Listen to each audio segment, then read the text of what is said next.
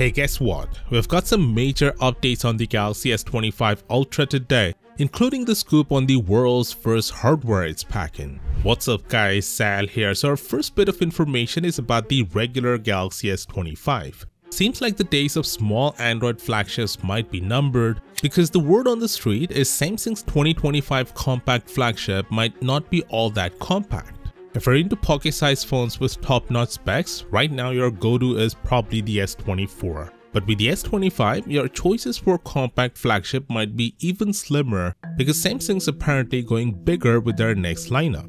According to rumors in South Korea, the base Galaxy S25 will switch to a 6.4-inch display up from the 6.2-inch panel on the S24. Specifically, we're looking at 6.36 inches. Now, whether the S25 Plus and S25 Ultra will follow suit with a screen size boost next year remains uncertain. Here's an interesting tidbit. It's not just Samsung making moves. Apple is supposedly upping the ante too, with the iPhone 16 Pro expected to grow from 6.1 inches to 6.3 inches. Seems like it's becoming a trend across the industry. Now, a 0.2-inch difference might not sound like much, but it could mean a little extra wiggle room inside the phone. That could translate to a beefier battery or better cameras down the line. Interestingly, the rumor reiterates that we're indeed gonna see a considerable design change with the Galaxy S25 lineup. And get this, they brought in a former Mercedes-Benz designer to lead the charge, so it seems like bumping up the display size on the S25 could be a big part of this revamp.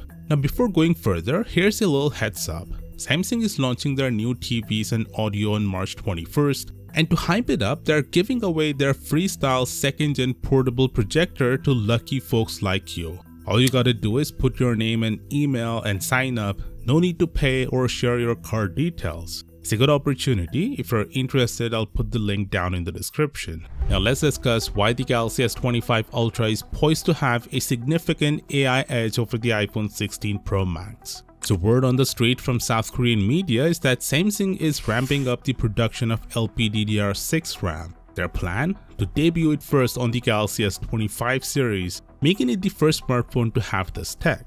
The iPhone 16 Pro Max won't get this new RAM, and this will give a major competitive advantage to Samsung and the S25 lineup.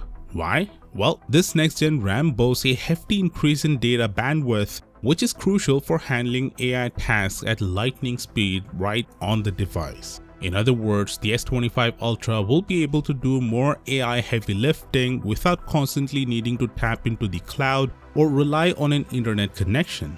Right now, a bunch of AI features on phones like the S24 and the Pixel 8 are heavily reliant on the internet, which not only makes them a little slow, but also if you're off the grid or in a dead zone, tough luck. These features can be sluggish or just won't work. So being able to tackle more AI tasks on device could be a game changer, potentially broadening the overall capabilities of smartphone AI. Now it's not just about RAM though. The S25 Ultra is set to blitz past the iPhone 16 Pro Max in processing speed. We've got some mind-blowing numbers. Click here to know more, and I'll see you there.